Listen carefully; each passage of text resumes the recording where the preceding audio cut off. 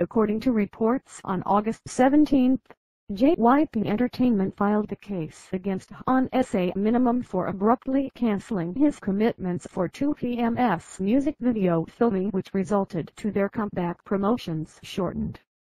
The complaint was filed at Seoul Central District Court, with the agency suing for approximately 50 million Korean won in damages.